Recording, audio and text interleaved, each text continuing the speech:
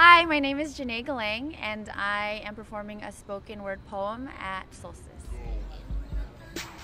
I usually write as a form of creative release whenever I feel really overwhelmed with a lot of stress, or I feel like there are a lot of things that just don't make sense. I kind of write them down just to help bring sense to this world full of chaos. I kind of write to right the wrongs that I feel exist in this world, and even to just rejoice a lot of the good things that happen in my life, a lot of the things that inspire me, what I pull inspiration from other people. I feel like I just write to really just bring depth and context to the life that I already have.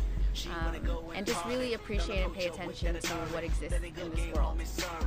I overall do love my voice in general because I feel like it ranges from a lot of different tones. Like I feel like I can go from like a very soulful, meaningful tone to something that's very high-pitched and childlike.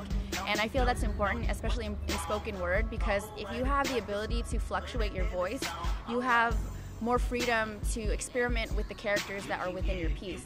So if I have a little girl, I can exhibit her a lot better than with a monotone voice. I can actually add life to that 6-year-old little girl by sounding like one. You know, I could just be like, "Mommy, mommy, like I really want to hang out with you." But if I'm addressing like a specific issue that I feel like needs a more serious tone, I'll bring more depth and more soul behind my voice that has more intention, so it sounds like it's something that people are going to want to pay attention to.